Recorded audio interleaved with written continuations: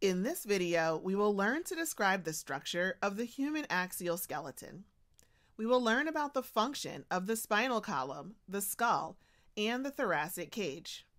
And we will learn about the types of joints most commonly found in the axial skeleton. The adult human skeletal system consists of 206 bones, as well as all of the joints that connect them. The skeletal system is a feature of some organisms called vertebrates. Specifically, mammals, reptiles, birds, amphibians, and some fish have bony skeletons similar to ours. The skeletal system is adapted to serve a number of functions. Our bones are the site of blood cell production, and they play a role in our immune system. They store certain ions and minerals. And maybe most importantly, the skeleton is the internal support and framework of our bodies. The bones of the skeleton give the body shape, allow movement, and protect our most delicate and important organs. The human skeletal system is often divided into two sections, the axial skeleton and the appendicular skeleton. The appendicular skeleton contains the bones of the appendages. In humans, those are the arms and the legs. The appendicular skeleton also contains the bones that are responsible for connecting these appendages to the torso. The axial skeleton contains the bones found along the vertical axis of the body. The axial skeleton contains the skull, the thoracic cage, also called the rib cage, and the vertebral column, also referred to as the spine.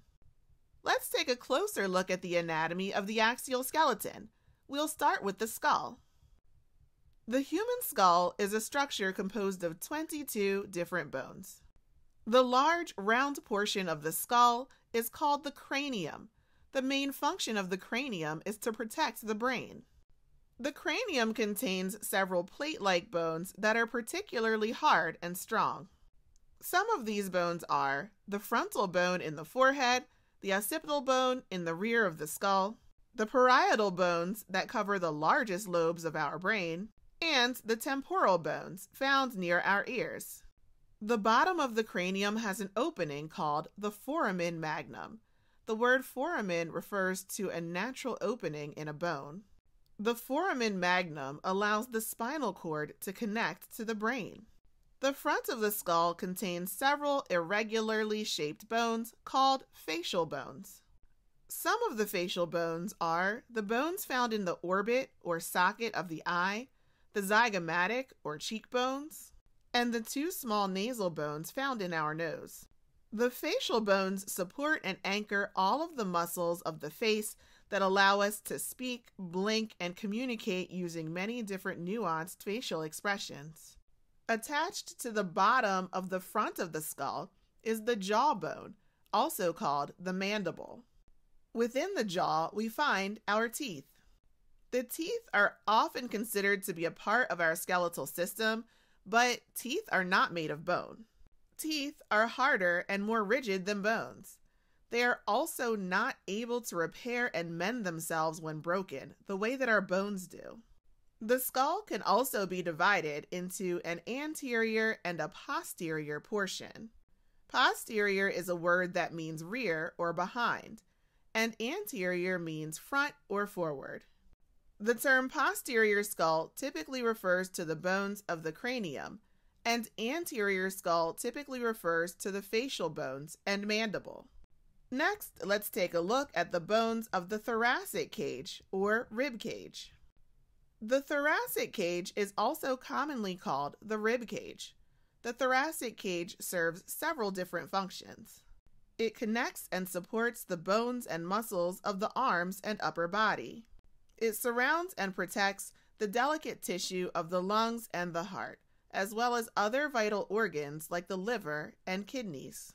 It also connects and supports the diaphragm and intercostal muscles, which allow us to breathe.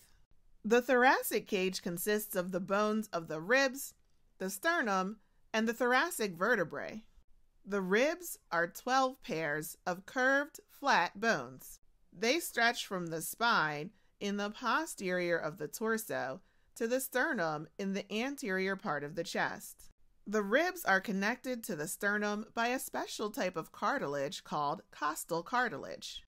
The bottom two pairs of ribs are shorter than the others. They are referred to as floating ribs because they do not connect to the sternum at all. The sternum is also commonly called the breastbone. It not only attaches to 20 of your 24 ribs, but also serves as a point of attachment for the arms through the two clavicle or collarbones. The thoracic vertebrae are the 12 bones of the spine that connect to the ribs. Now that we've reviewed the anatomy of the thoracic cage, let's move on to review the anatomy of the spinal column.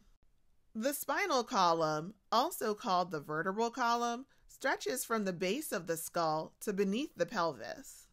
The spinal column supports and protects the delicate spinal cord, which is responsible for relaying messages to and from the brain. The bones of the spinal column are called vertebrae, and there are 24 individual vertebrae in the spinal column. The top 7 vertebrae are called cervical vertebrae. Cervical is a word that means referring to the neck. Beneath these, we find the 12 thoracic vertebrae.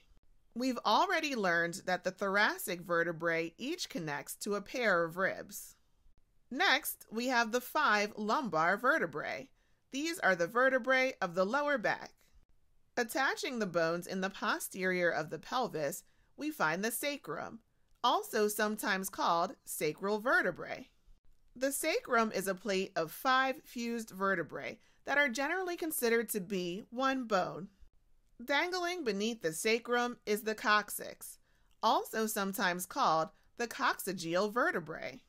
The coccyx is a set of 4 tiny fused vertebrae, also commonly referred to as the tailbone. Each vertebra has a unique shape. The vertebrae become larger and thicker as you travel down the spine, and they're thinner and more delicate near the top. This is because the lower vertebrae support more of our body weight than the upper ones do. Even though each vertebra has a unique shape, they all have some features in common. This diagram shows one thoracic vertebra viewed from the top. Towards the anterior side of the bone, each vertebra has a section called the body that stacks together with the vertebrae above and below it. Each vertebra has an opening called the vertebral foramen, which is the space that the spinal cord passes through. And in the posterior of the bone, each vertebra has at least one extension called a process. These are the anchor points for tendons and ligaments that support the body and allow movement. Joints are what we call the connections between 2 or more bones. There are 3 major types of joints in the human skeletal system, and some are more flexible or movable than others. The 3 major joint types are synovial joints, cartilaginous joints, and fibrous joints. Synovial joints are highly movable. These joints are cushioned and lubricated by a special type of fluid called synovial fluid. In the axial skeleton, you will find synovial joints where the skull meets the spinal column and where the jawbone attaches to the skull. Cartilaginous joints are partially movable or mostly immovable joints.